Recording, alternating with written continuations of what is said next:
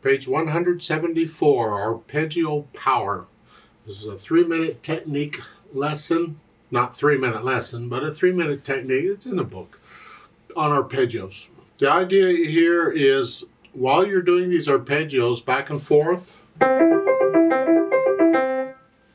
at your speed, not mine, what is the wrist doing? We don't want to play with a stiff wrist. We're going to let the wrist move around and stay relaxed.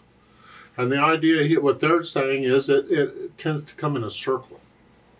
And they're saying low wrist at the beginning. We're using a C major chord here. There's low wrist, high. And then you go back down. It'll make a circle. As you do that, it just kind of happens. That's fine if you want to do that. But same thing in the left hand on page 175 here, whatever. Well, they're starting here, I guess, they're going down.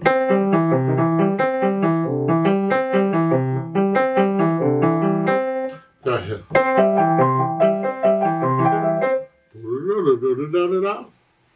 As far as I'm concerned, do it as I explain in the arpeggio videos, and you do want to stay relaxed, but you let the wrist do whatever it does. That circle motion should happen all by itself. You don't force it. You don't need to force it.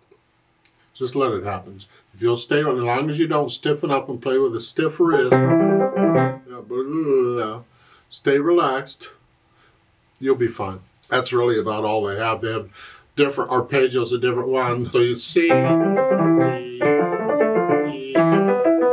can keep going. And they're doing it in an opposite direction, which is a little easier using the same fingers here.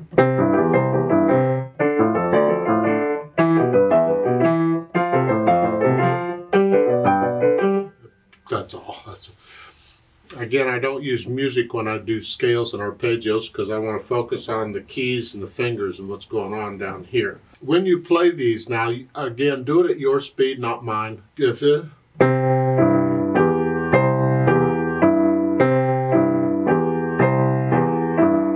When I go real slow, there's no circle. The circle happens when you speed it up. When I go,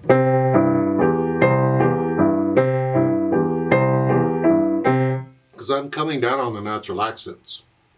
And the natural accent in 6/8 time is on 1 and 4. 1, 2, 3, 4. And I'm doing this each time. So when you speed it up, you start getting that circle. Because there, the only natural accent you're feeling is the first beat of the measure. And it just turns out to be a circle. So if you're going to go really slow, don't do the circle thing, in my opinion. Do the natural accents, just up and down. That's fine. Don't spend a lot of time on it. A little bit of time with this and the scale each day is fine. On whatever key that you're working on, and whatever you're working on, yeah. You don't have to go through all the keys every day, is what I'm saying. Yeah, no.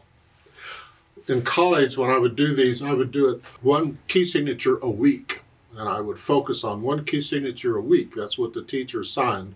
And next week, he would assign another key signature and then another. And we would gradually get through all of them. You can do it any way you want. Just don't spend a lot of time on scales and arpeggios. You don't need to. It's the daily thing that helps the most.